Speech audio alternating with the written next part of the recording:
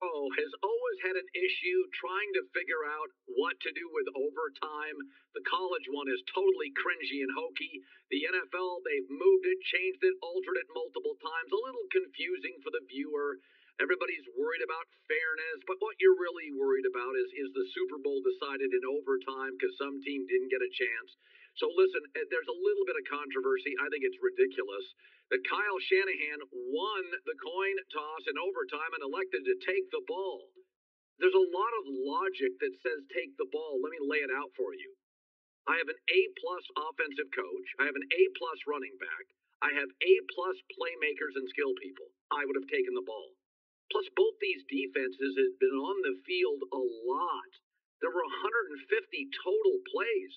San Francisco's defense had just been on the field for 11 plays. They looked gassed. I get it. I don't have a problem with the decision, but what happens in the media too often is it becomes about the result, and that's where this anger, the headline today is how Kyle Shanahan lost the Super Bowl after winning the overtime flip. For the record, San Francisco, it worked. They had a 13-play drive. Brock Purdy got him down to the red zone, 1st and 10 at the 15. It worked. But they had to settle for a field goal because Purdy, once again, couldn't handle the blitz. It worked.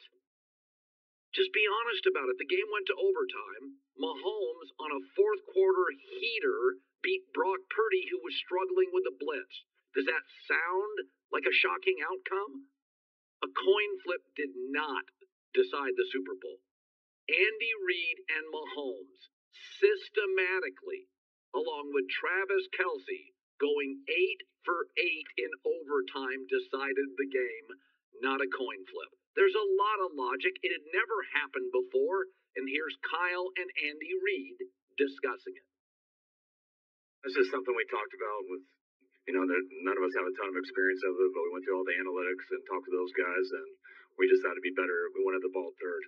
If both teams matched and scored, we wanted to be the ones who had the chance to go win, and we got that field goal, so we knew we had to hold them to at least a field goal, and if we did, then we thought it was in our hands after that. There's two ways you can go with it. You can either kick it off or you can receive it. And I'm not sure there's a right answer necessarily. Ours ended up being the right one, but that easily could have gone the other way. So, but that's what we felt was the right thing to do. I'm never going to question Kyle because he's brilliant. For the record, Mahomes had been on a heater in the fourth quarter and eventually in overtime. If you had Mahomes and the way you just worked the ball down the field, the way Hardman and Kelce and Pacheco and Rashee Rice, they were sort of starting to work the Niners defense, and you'd have won the coin toss. I think you could have taken the ball as well. Again, that's not what decided it. There's always, whenever you lose to Brady or you lose to Mahomes in a Super Bowl, somebody on the other side is going to take the hit. Purdy was 3 for 12 on third down and couldn't get the ball to Debo, Ayuk, Kittle, couldn't get the ball to him. We're blaming a coin flip? Seriously? It had never been done before. There was no precedent or history. To me, that didn't decide the game. But somebody has got to take the heat for San Francisco when the truth is there's nobody to blame. Mahomes won it. It's what he does. J-Mac with the news. Turn on the news. This is the Herdline News. Oh, boy. Lots going on. Kelce, Chris Jones, young players getting better, draft and develop at the top level. I felt terrible for San Francisco. Not for Purdy. He's a kid, probably gets back there. Certainly an easier route in the NFC than the AFC. But let's not pretend that Purdy was great on third down, or could handle the blitz, or was able to sprinkle the ball to his star players. He couldn't. He couldn't get it to Debo. Kittle disappeared. Ayuk, nothing. That was the difference. Good story, good quarterback, great wins this game. All right, J-Mac, good news is they're not paying Brock for a lot of years, so they're going to retain most of these guys.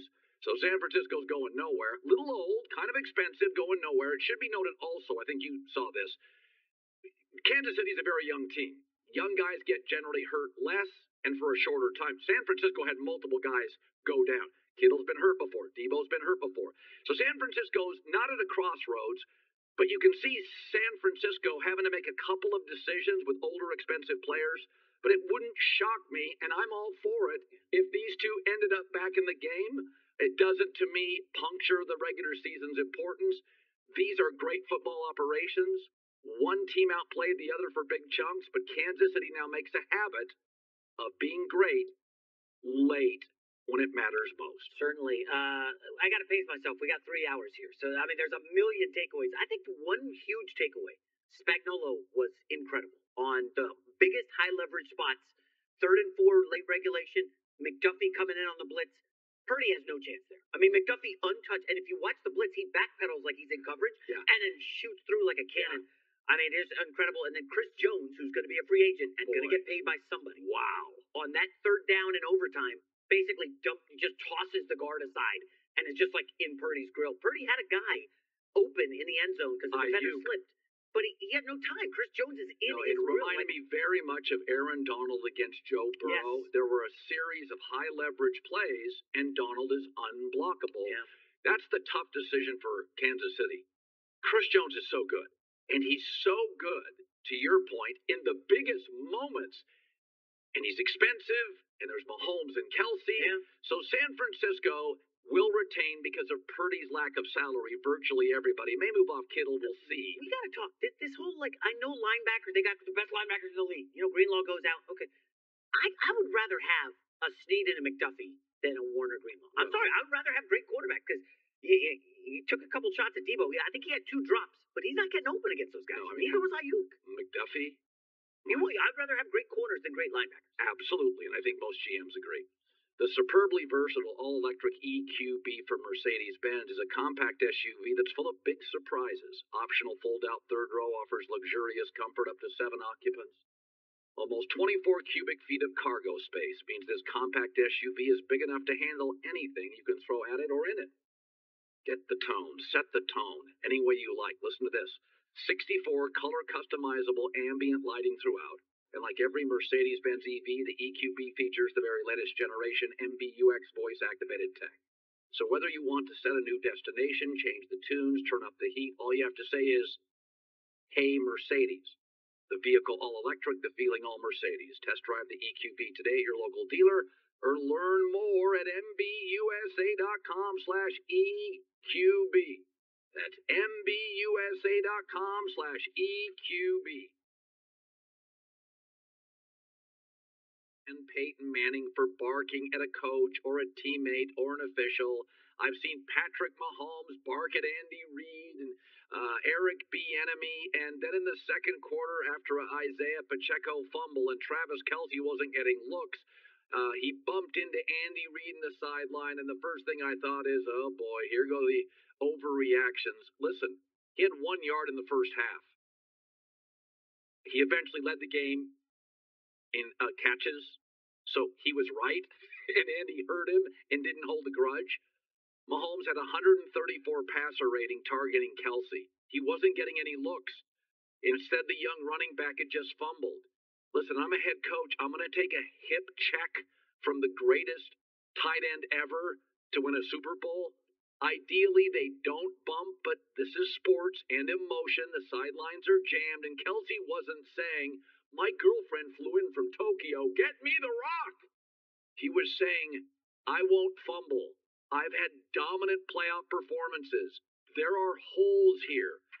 Design stuff for me. Call my number."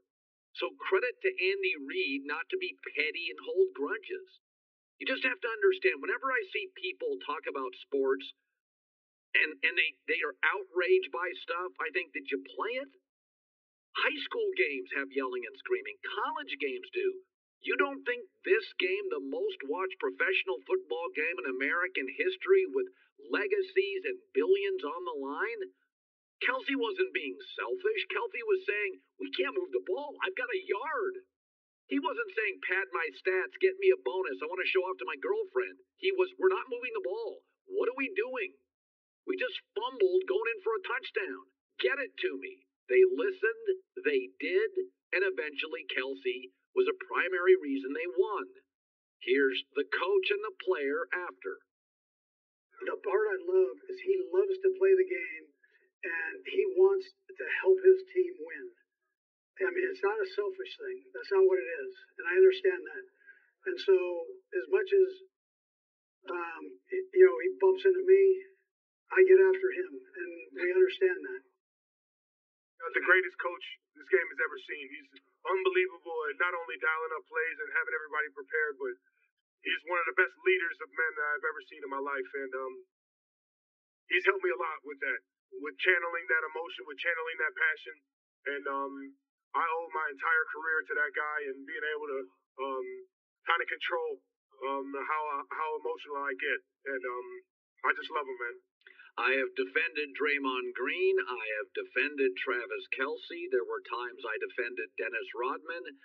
Sometimes there are players, and Kelce is one of them, who broke into this league and didn't really know how to channel his emotions. If Travis Kelce goes to a lot of teams, he doesn't have this career. But he gets Reed, stability, a great organization, Mahomes, and he's turned himself into, as I watched this game yesterday in the second half, I thought, he and Gronk, that's about the best tight ends I've ever seen, and they were always great in big games. But this is not a sport without pimples and flaws and moments and emotion. And if you played sports, even at a high school or college level, you yell, you scream, these are millionaires, they're worth $100+ million, they want the ball. And I never ever feel that Travis Kelce is selfish. I never feel that. He is so passionate, he can struggle even at Chiefs practice to harness that emotion. But again, the rock star is not the accountant. Sometimes they trash a hotel room. It's the cost of art, right? It's the cost of it. And the cost of coaching Travis Kelce, one of the most competitive players I've ever seen, is sometimes the emotions spill out. He didn't take a swing at anybody. It was a hip check. Probably shouldn't do it. But the fact that Andy Reid gets it, and for the record, I've known people in that building, we don't talk about it much. Andy Reid is tough on players. Andy Reid is one of the last coaches, if not the last, that practices hard. The Chiefs practice hard. They hit. They're intense. And it creates this sort of emotion that sometimes bubbles up in the biggest moments. I've seen Mahomes screaming at Reid. I've seen last year in the big game. This year I see it's Kelce screaming at Reid. That's the relationship, right? It's not indifference. It's intensity all the time, and I'm okay with it. I'm not looking for perfect. I understand there's pimples. All right, for the record, Niners, do we ever learn? The lines are out. The Niners are favored to win the Super Bowl next year. We never learned. Good luck betting against Mahomes. Good luck. I wish you the very best of luck. McIntyre, he bet Niners. I'm not betting against Reid and Mahomes for another 7 years in any big game. Calling right, calling wrong next on a Monday. Town, Purdy beats the blitz. That puppy's over. They're bleeding the clock. Here's Shanahan after the loss. There's nothing different to say. I mean, I don't care how you lose. When you lose Super Bowls, especially ones you think you can pull off, it hurts. But I think, I don't know, when you're in the NFL, I think every team should hurt except for one at the end. We've gotten pretty damn close, but we haven't pulled it off, and we're hurting right now. But it doesn't take away from how proud of our guys I am. I'm real proud of them today too.